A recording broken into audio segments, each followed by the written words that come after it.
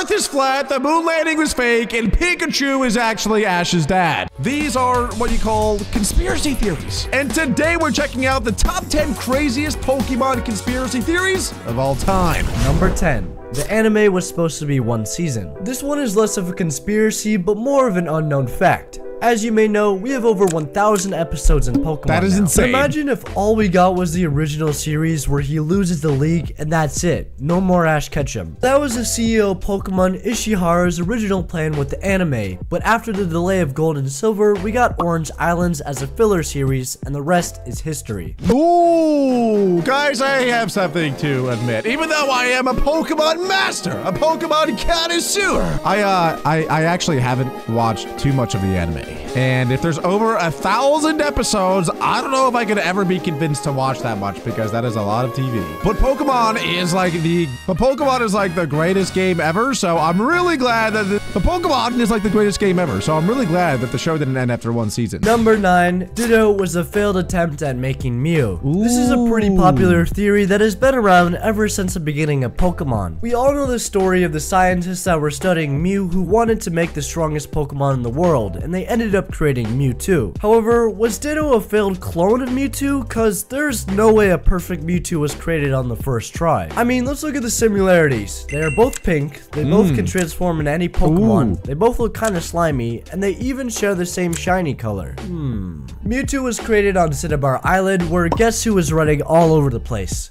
Yes, Ditto. That means they must have failed many attempts, and this might be the reason it is super common in the games as well. To me, well, the thing is, if you keep failing at cloning a Pokemon, why would it create the exact same Pokemon over and over and over again? Like, why would it create Ditto 1,000 times and then out of nowhere just create the perfect Pokemon of Mewtwo? Like, you would think that a lot of the other clones wouldn't just be Ditto, they would just be like other horrible versions of Mewtwo, essentially. But, I mean, what are you saying? It does make a lot of sense. And I wonder if Pokemon will ever come out and, like, confirm any of these theories, because I could definitely see that one being true. This seems like too much evidence suggesting that Ditto is in fact a clone Pokemon from Mew or Mewtwo. Number 8. Arcanine is a legendary Pokemon. Ooh, honestly, I've heard I would this one have loved before. for this to be true, even though it makes absolutely no sense. Many people speculate whether or not Arcanine was really meant to be a legendary because of its unusually high stats. Some suggested that Arcanine was part of the legendary trio. Even in the Pokédex, it says Arcanine is in fact a legendary Pokemon. Yeah, that right there, I feel like is the most obvious evidence that Arcanine could actually be a legendary. I forget exactly what the theory is, but I'm pretty sure that there is a theory that it has to do with the legendary beasts, because in Generation 2, the legendary Pokemon are the beasts, and low-key, Arcanine kind of looks like one of the beasts, like he could be Entei. But instead, for Generation 1, they decided to have 3 legendary birds instead of 3 legendary beasts, but they probably already created Arcanine, so they kind of just tossed him in there. That's my theory, at least. And we all can't forget that time when we saw that picture in the Pokemon Center of Episode 2. Exactly. See, that's kind of what I was talking about, is look, there's Moltres, Articuno, Zapdos, and Arcanine. So clearly, he's supposed to be like the 4th legendary of Generation 1. Pokemon must have made some last-minute choices, probably since it wouldn't make any sense for there to be 3 legendary birds and then just a dog. Yeah, exactly. From now on, I'm calling Arcanine a legendary Pokemon. Number 7. The original ending for the anime. The original ending for the anime was quite weird. This ending was written by Takashi Shudo, who was the chief writer of the Pokemon anime from 1997 to 2002. His idea for the ending was to have Ash as an old man looking back at the past when he was a little boy traveling around the world of Pokemon and making friends along his journey. So the whole thing would have been just memories? No, dude, you cannot end it that way. However, old man Ash apparently doesn't have these experiences with friends as he used to, and his thinking about this turns back the clock and we get Ash being yelled at by his mom waking him up. And here we have the first episode. It doesn't make a whole lot of sense, but the entire point of this was to show the meaning of existence itself and how to coexist with others again. Not exactly the most fitting for Pokemon, especially if you consider its primary audience, but honestly, I'd be down for an ending like that. Number 6. Why is Ash still 10? There are many conspiracy theories. What the heck is that picture? That is the most cursed picture I've ever seen. Is that actually like a frame in the anime? What is that? Why is Pikachu so tall? Out there that explain why Ash is still 10. Some think it's because the anime has slowed time where everything ages at a very slow rate. Others think he has arbitrary age age, which means, for example, when you reach 10, this is a milestone rather than a sign of growth. Like how all adults in Pokemon are 20 and all old people are 50. Even though Ash should be at least 25, he hasn't earned the position of more than 10. Lastly, and this one is my favorite, and that is Ash's eternal youth. And this one basically means he can live forever. I think it's because he saw Ho in the first episode, and in Ho's Pokédex, it states that if anyone sees its wings, it grants them eternal happiness. Whoa. And Ash's eternal happiness is being 10. Wait, that is actually the coolest conspiracy theory so far. That is sick. I have seen many a Ho-Oh in my time, so hopefully I get blessed with eternal happiness as well. But we all know it's because Ash is Pokemon's second mascot and he needs to be young for their audience. Number 5. That is true. People eat Pokemon. Is this really a conspiracy theory? Because in the episode where Ash is on the big boat, we can clearly see him eating chicken and whatever that is. Yeah, but maybe there's just chicken. Maybe there's just chicken in the Pokemon world. Who knows? We know that animals don't exist in the anime. So what type of meat is that?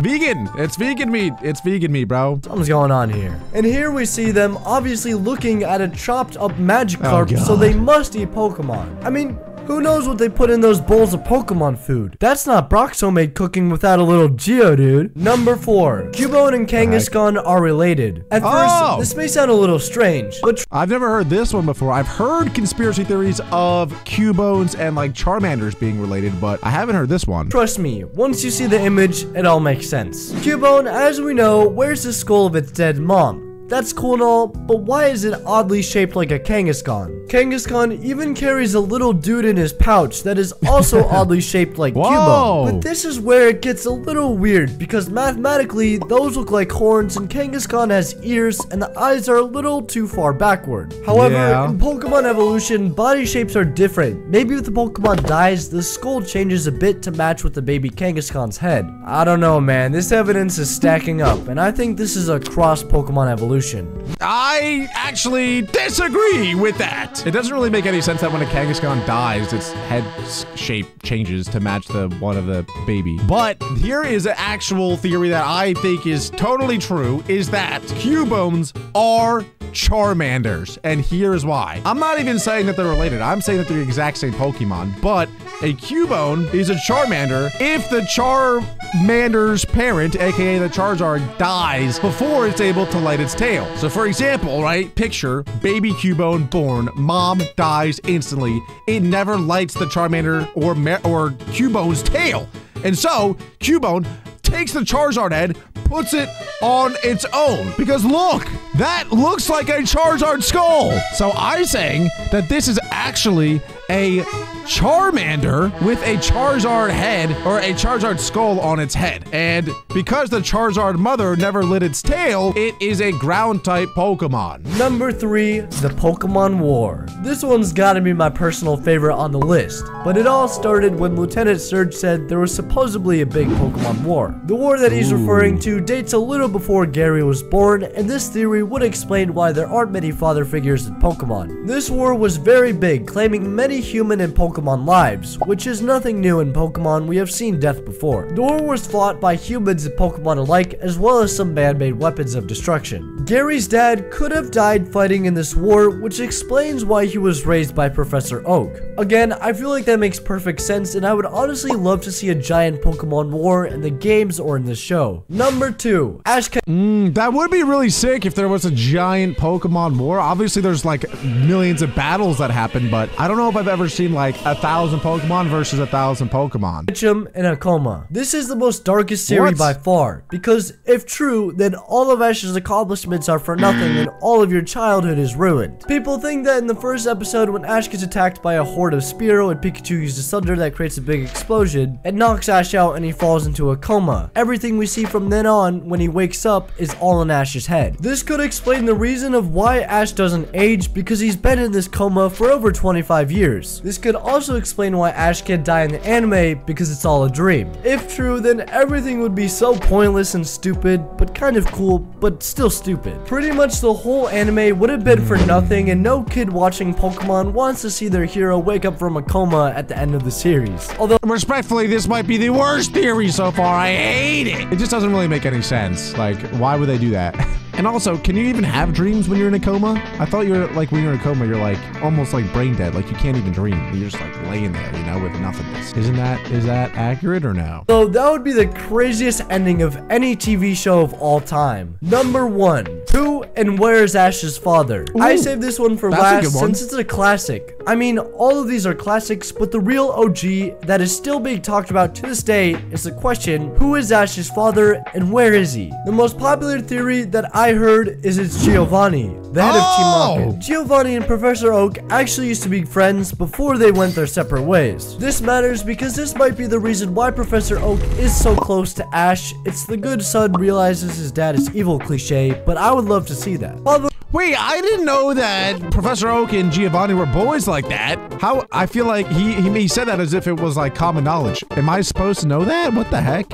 That is crazy. Is that Ash's mom would have found out by now, and so would Professor Oak. To me, it seems that this would be too unlikely of a coincidence, even for Pokemon. Well, maybe they do know, and they're just not telling Ash because they don't want him to know that his father is secretly very evil. Another theory is that Pikachu is Ash's dad, which sounds ridiculous. What? And it's confirmed that Pikachu is not, in fact, Ash's dad, as we've seen from the first episode of Pokemon Journeys. So who is it? What? We know Ash's dad is confirmed in the anime because of the original series, episode 2, where Delia confirmed it. However, she never stated who it was, but she said that he was still on his journey. This means that he is alive and didn't die in the Pokemon War, but left the house to become a Pokemon Master. He definitely left the house to get some milk, and he never came back.